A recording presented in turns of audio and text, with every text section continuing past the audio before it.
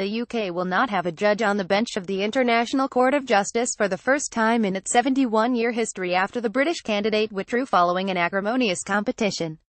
Minutes after an 11th round of voting was scheduled to begin in New York on Monday, a letter was released by the UK mission to the UN announcing that Sir Christopher Greenwood would accept defeat and allow the rival Indian candidate, Dalveer Bhandari, to fill the final vacancy on the ICJ. The decision to bow to mounting opposition within the UN General Assembly is a humiliating blow to British international prestige and an acceptance of a diminished status in international affairs.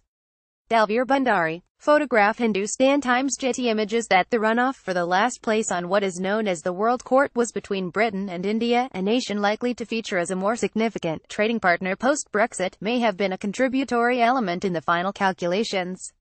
There have been calls in Indian media for the country to leave the Commonwealth if the UK exploited its position as one of the 5 permanent members of the Security Council to defend its weakened position. The ICJ is composed of 15 judges elected to 9-year terms by the UN General Assembly and the UN Security Council. 4 other judges, from Brazil, France, Lebanon and Somalia, had already been elected to the ICJ in the earlier rounds.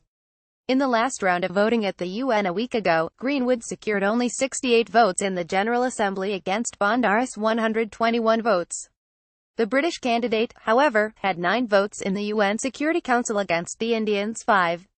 A majority in both the General Assembly and Security Council was required to win a place on the ICJ bench. The race for last place involved weeks of diplomatic lobbying and, in the end, the UK was partially the victim of residual international resentment in the UN General Assembly of the dominance and privileges of the permanent 5 members of the Security Council, the US, Britain, France, China and Russia. Other factors also torpedoed UK efforts. Greenwood, a highly experienced and capable lawyer, was tainted in some eyes because of his advice to the Blair government in the run-up to the Iraq invasion in 2003.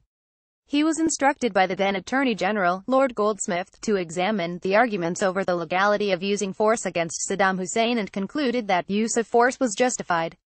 This is the second time the UK has been humiliated at the UN in recent months, amid signs that some EU nations no longer feel the need to automatically support an isolationist former partner. There has also been resentment of the Foreign Secretary, Boris Johnson, and his undiplomatic put-downs of other countries. In a separate vote at the UN General Assembly last June, the UK was defeated 9,415 when a Mauritian-backed resolution questioning the disputed legal status of the UK's hold over the Chagos Islands in the Indian Ocean was referred to the ICJ. The World Court, which is based at The Hague, hears disputes over sovereignty and international borders from all over the globe. Greenwood had served one 9-year term as a judge there. The letter from Matthew Rycroft, the UK's permanent representative at the UN, said the current deadlock is unlikely to be broken by further rounds of voting. We have therefore consulted our candidate, Sir Christopher Greenwood, who has confirmed that his candidature for re-election to the International Court of Justice should be withdrawn. In taking this step, we have borne in mind the close relationship that the United Kingdom and India have always enjoyed and will continue to enjoy, and the fact that both candidates fulfill the requirements for election and have already served the court diligently with impartiality and independence. The letter added that had voting been stalemated again, there is a mechanism for resolving disputes, a joint conference between the UN Security Council and General Assembly, but it acknowledged that some thought needs to be given to this procedure before the next ICJ election in order that it might be used when it is clearly needed. Rycroft added the UK has concluded that it is wrong to continue to take the valuable time of the Security Council and the UN General Assembly with further rounds of elections.